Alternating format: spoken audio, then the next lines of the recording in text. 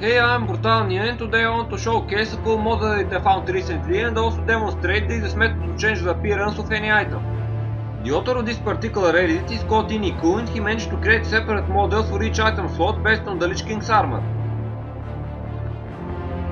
In the Threat Unknown core, he posted MPQ files for every expansion that replaced the Savage Serenite set with the Lich King's gear, but in this video I'll show you how it works on patch 335. Basically, all you have to do is download the zip file in the description and extract it into the data folder of your WoW directory.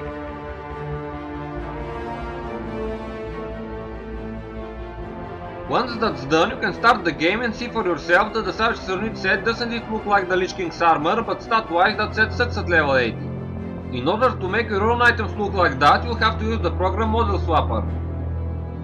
There's a download link for it in the description.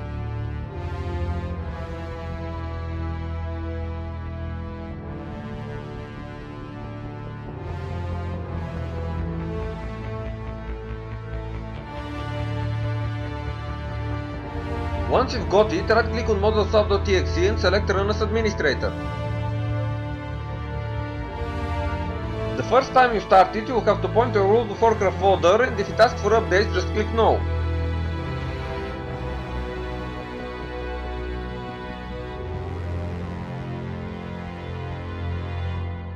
Once it's finished loading, the program window should look like this, but if the boxes are empty for you, then click on Settings and choose Update Items from Cache.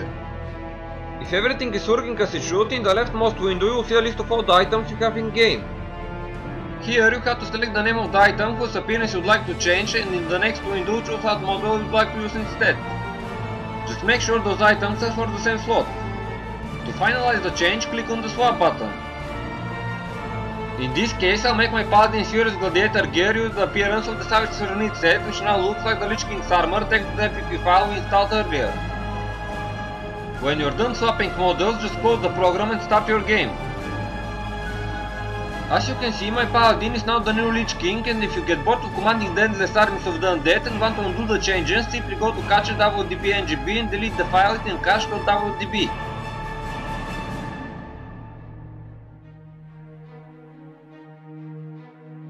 That was the whole procedure to swap item models, and even if you didn't like the set I showed you in this video, you can use the same method to make your gear look like any other item in the game.